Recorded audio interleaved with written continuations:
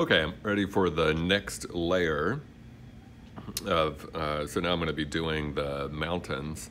You'll notice that with almost all of these pictures, and let me grab this one.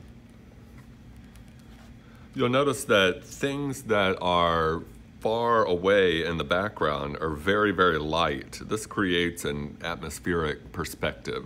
Things are much lighter the farther away, and then as objects, in this case the mountains or trees, as they get closer, they're darker and darker and darker. So each layer becomes darker and darker. And that's what gives you that sense of depth in the picture. You know, again, I haven't drawn out anything with a pencil. I'm just going in and just painting. It doesn't have to be exact. I've already pre-mixed my colors here for my mountains. The ones that are farthest away from me are the lightest ones. And I'm just gonna go in and just paint them in. Don't even have to draw them in, just sort of paint them in where they are. So there's one over here.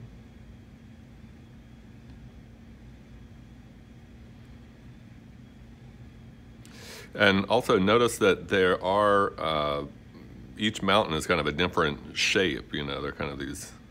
So try and look at the picture and emulate the shapes that you see in the picture, rather than making these sort of rounded lumps that are sort of a symbol for a mountain. Let's look at actual shapes of mountains to sort of block these in, rather than creating symbols of things. A lot of times we'll create a symbol because we go, oh, this is what a mountain looks like when we create these, or this is a bird and it looks like the letter M. All right, so rather than creating these symbols and symbolism of something, we are looking at using our picture references. Okay, now these are a bit higher up. Right at the moon there. You notice that I'm bringing the color further than it really needs to be, because remember, each layer is going to be darker. And so each layer, as this dries, will go over the next because it's a darker color. There's one area sort of poking out right there, one mountain there. And then the other one is that sort of deeper color orange. All right, so I think those are all the really light ones. You may want to let that dry and then do a second coat for the light ones to make sure that it's a really solid color.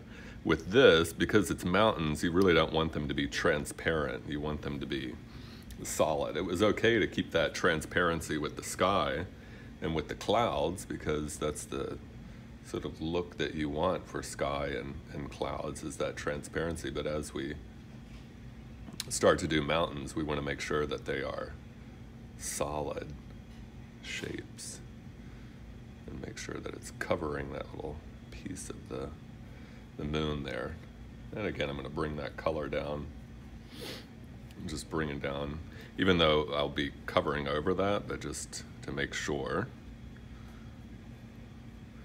Because again, you can add a little bit more and you can always cover over it, but it would be a real pain if I had to go back and mix it up again and try and match it.